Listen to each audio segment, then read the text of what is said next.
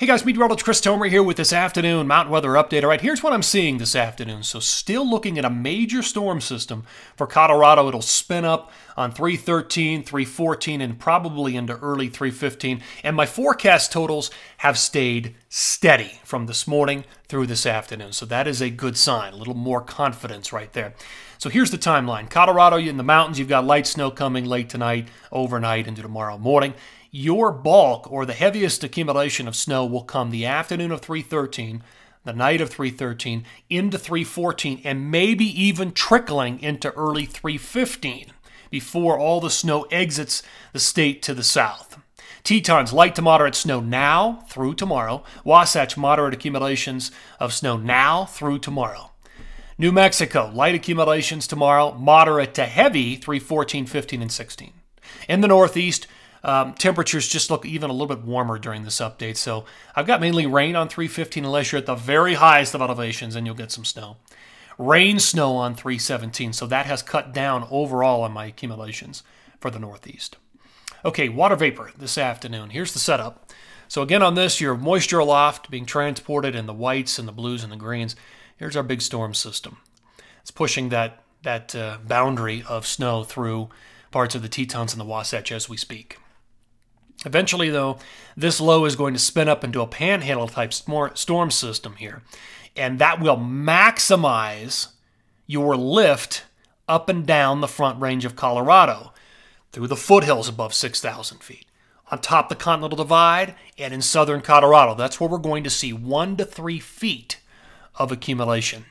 Here's the jet forecast, and you can see the dip in the jet happening right now. The storm is building. It will mature tomorrow. Look at the depth of the trough right here through Utah, Wyoming, Colorado, northern New Mexico. And it's still there on 314, but it's getting a little wacky. The low is getting cut off, and it's moving back to the west, and it's retrograding over the top of parts of Arizona, southern Utah, and parts of Nevada even, and it's not going anywhere. It's going to sit there and spin, and it's going to get eaten up, and it's done, and it will die by the time we get into about 318, 319. There's still some high pressure for the Pacific Northwest and BC 316, 17, 18, but that's probably the extent of it. By 319, 2021, the next storm system and trough and buckling jet, you can see it dropping south into the northern tier there. That occurs, and that's going to bring a storm system and snow back to BC, Pacific Northwest, especially the northern tier. All right, let's look at precip. So that's your forecast radar by 5:30 today. Here comes the storm. Builds into Colorado, starts tomorrow morning. You can see the snow firing up. We'll probably have some rain showers in Denver tomorrow morning, and probably some heavier rain for Denver tomorrow afternoon. So areas below 6,000 feet, tomorrow is just mainly wet.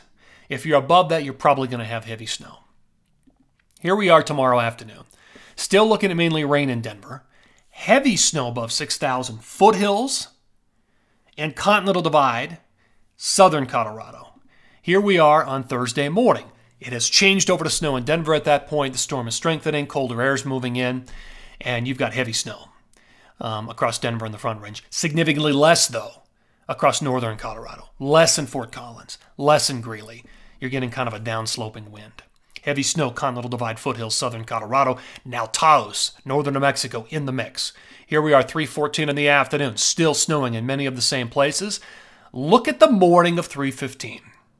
Snow might continue. Might trickle into the morning, especially I-70 south, but the whole thing is dropping to the south. And it's going to get trapped down here around the Four Corners, Arizona, southern Utah. It's still spinning. There it is.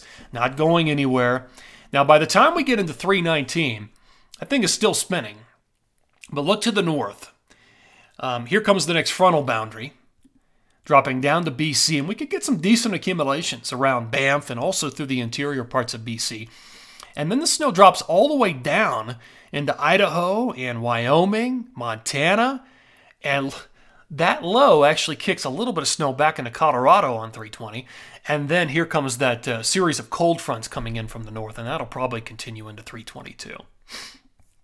All right, my latest snow numbers. Grand totals by late 321.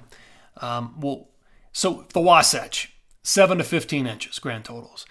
8 to 10 in the Tetons. Look at the numbers up in BC, Pacific Northwest again. That all happens around 320 and 321. Okay, let's focus on Colorado. 1 to 3 feet is likely. You can see the brightest purples. In those areas, that's the heaviest accumulation. Great accumulations for northern New Mexico as well. Let me zoom in on this map to the front range of Colorado. So Denver down below, 5280. You're looking west through the foothills and then up to the Continental Divide and then west beyond that. So the bullseye is pretty clear. It's in that bright purple, bright pink. And that's the foothills, essentially, leading up to the divide. Not quite to the divide, but very, very close. Those areas could see over 2 feet, potentially 3 feet of accumulation. You can see the areas: Allens Park, Colt Creek, Longs Peak, Idaho Springs, Beardstadt, Conifer, Aspen Park. Big time numbers. Down in Denver, again, a lot of it's just rain on 313. But then it does shift over to snow. Late 313 through the day on 314. Probably trickling into early 315. My numbers are much lighter for northern Colorado. Very, very light, 2, 3, 4 inches. In the Denver metro area proper, the numbers are going to vary significantly. West of I-25, you could be at a foot or more. It's just that simple. East of I-25, the numbers go down pretty fast. It'll be interesting to watch this play out.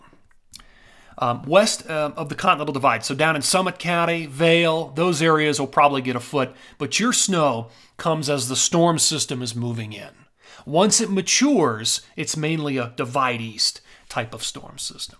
Okay, let's do it by time frame. So rest of today through tomorrow, you can see the numbers, another 4 or 5 in the Tetons, 5 to 12 in the Wasatch, so tomorrow will be good powder day, and the numbers will build in Colorado. Second time period is when we start to see the maturity from the storm system and lots of big totals. A foot is anything in purple's over a foot.